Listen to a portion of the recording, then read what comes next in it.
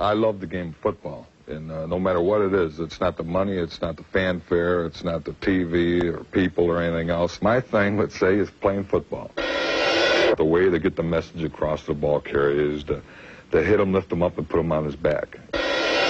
I want to just let them know that they've been hit, and when they get up, they don't have to look to see who was that hit them. When you're making a tackle and you hold the guy's arm, he's got nothing to absorb the blow with, except maybe his head or his shoulder, and this is what I like to do, punish the man.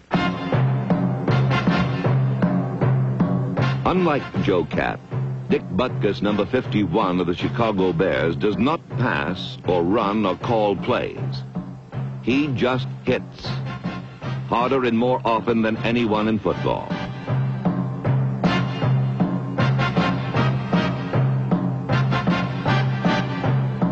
Dick Butkus is a middle linebacker, trained for nothing else but these coming moments of body contact.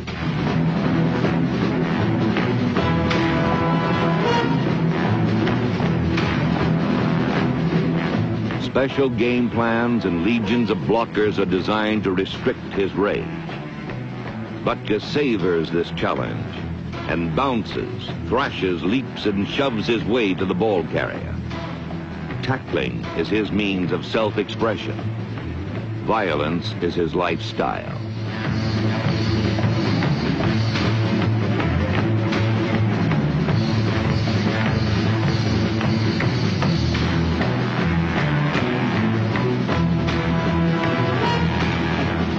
Pro football is more than a game to Dick Butkus.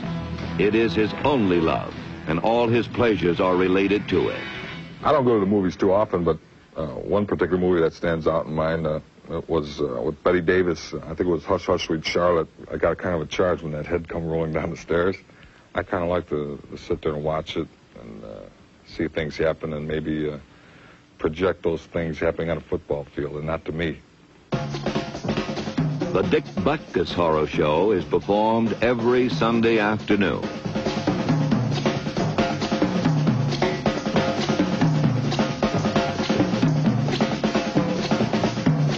King Kong is alive and well, and wearing number 51 for the Chicago Bears.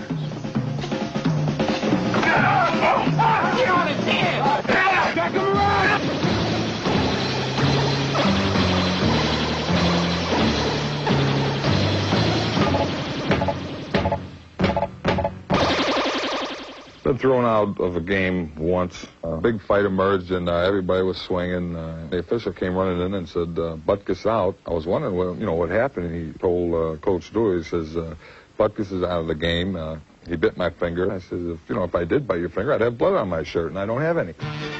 Butkus has made a science of mayhem. And on the rare moments that he has a football in his hands, he runs with the same belligerence with which he tackles.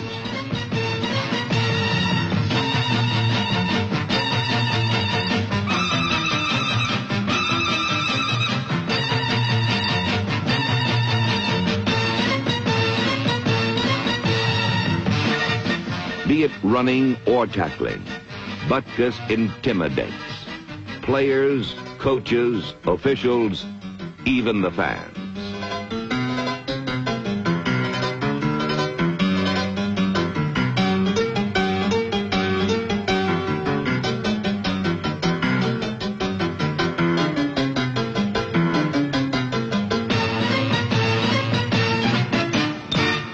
I think being mean is a way to get yourself excited. It's almost like being mad. It's like hating a fella.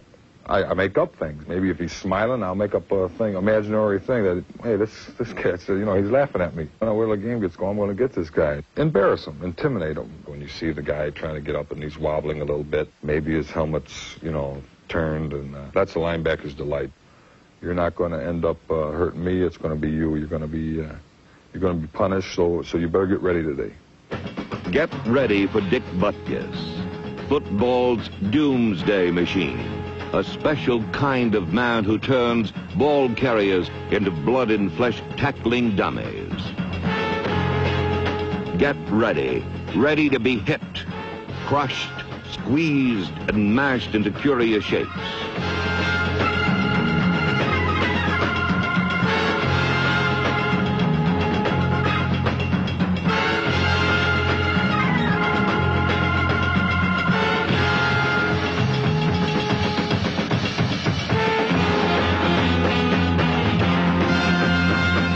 Butkus punishes. His tackles are scalpels, slicing down runners hard but clean. I don't really try to hurt them to disable them. I like to just hit them and make them bounce off the ground and don't have anything there but the ground and him hitting with me on top of him. The Chicago Bears defense has historically gained the just reputation for toughness.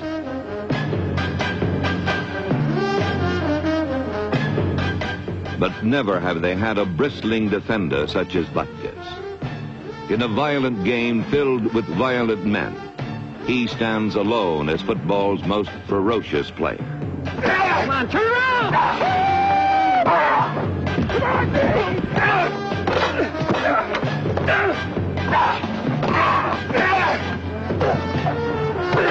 get that ball, no. There are no victories in a bout with Butkus. His philosophy is a simple one, and the lessons he teaches are not easily forgotten. I really haven't knocked out that many people. It's always a challenge to try to do it. That'd be a heck of a thing if you can do it every game. Really, without letting out too many secrets, that's probably what's behind my mind. Every game I go into, who am I going to try to knock out this game? And I'm going to let them know who did it. It shouldn't be any puzzle. It shouldn't be any problem. When they come to, they got to say, well, it must have been Butkus that got